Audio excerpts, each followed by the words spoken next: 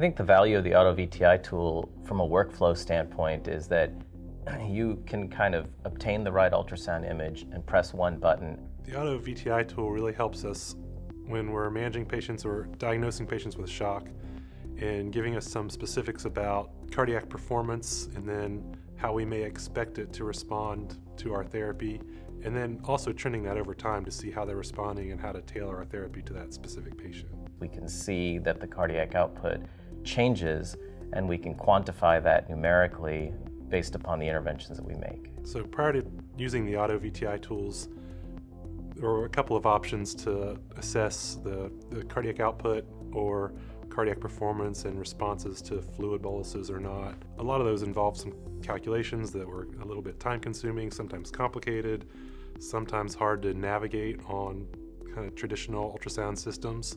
I had a patient the other day.